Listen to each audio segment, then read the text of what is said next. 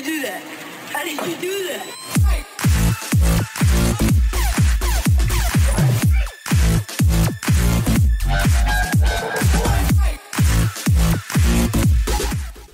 Welcome back everyone. Today is not officially a build video, but there's enough clickbait out there already, so we might as well have some fun with the PTS. So I'm going to show you some really cheesy stuff. This is the cheesy SORC build.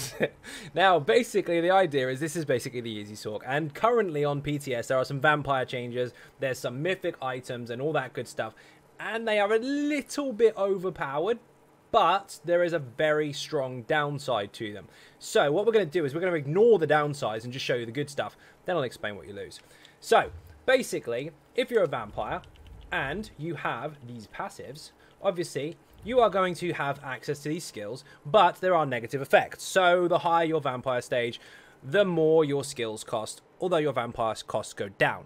So vampire skills are cheaper, our skills are more expensive.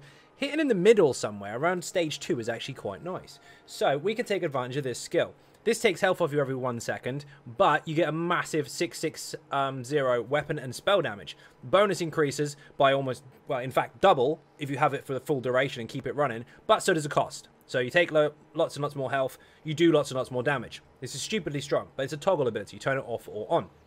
So we're going to use this to stack spell damage, and we're going to use crit surge to actually heal us. So we lose health, we gain health. Simple, cancels itself out. Something else to note. Obviously, if you have paid attention to the antiquity system, you'll know that there are some mythic items in the game. So we're going to show you a really, really stupidly overpowered one. This one here, Thracian Stranglers. This is a one-piece set, and it goes on your hands.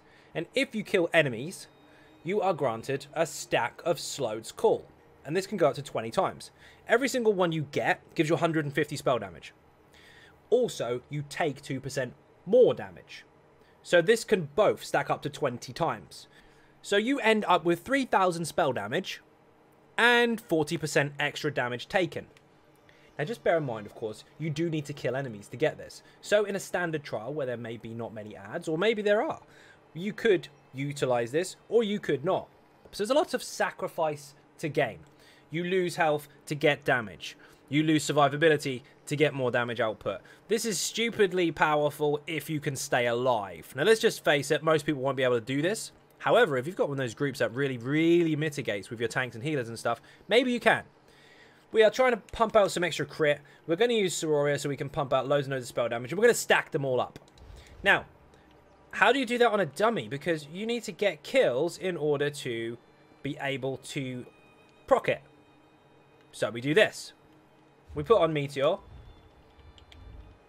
more for the shooting star, and this gives you ultimate every time you hit an enemy. Full. So what you do is you spam this a little bit until they're all dead. So we'll fast forward this bit.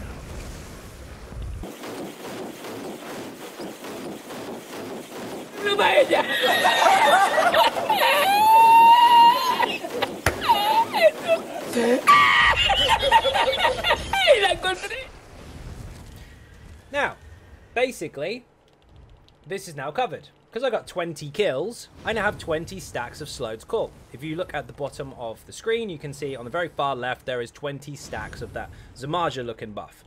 That is my spell damage. And without considering the vampire skill, which we're going to use, I'm already sitting on a whopping 7k max spell damage.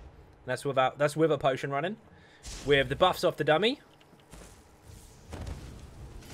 8.4. With the vampire skill, we're going to go over 11k.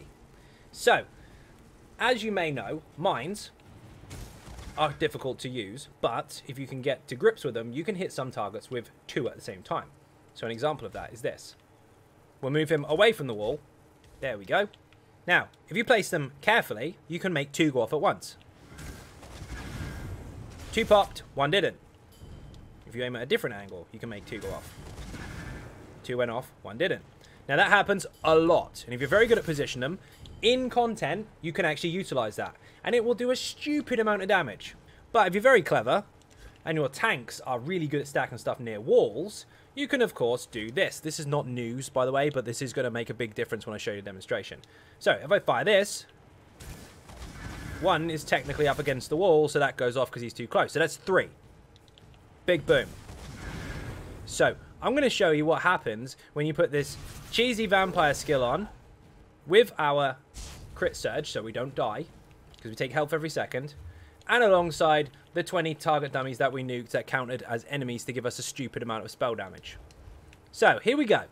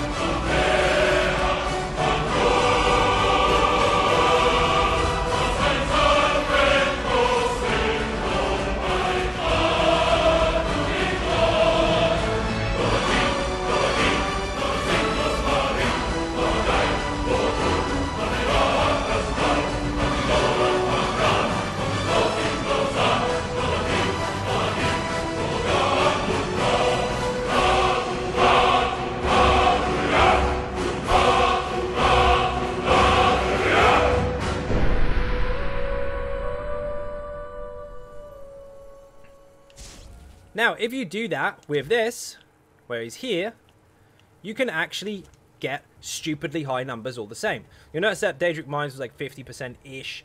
On this dummy, when he's moved, you can actually get anywhere between 40 to 45, sometimes even 48, 49, if you're really lucky, percent uptime or damage output from Daedric Mines alone. And still, although that was about 130, you can still get 110 to 115 on its own. Now, the funny part is, although this is technically cheesy, some content you could get away with putting stuff on the walls.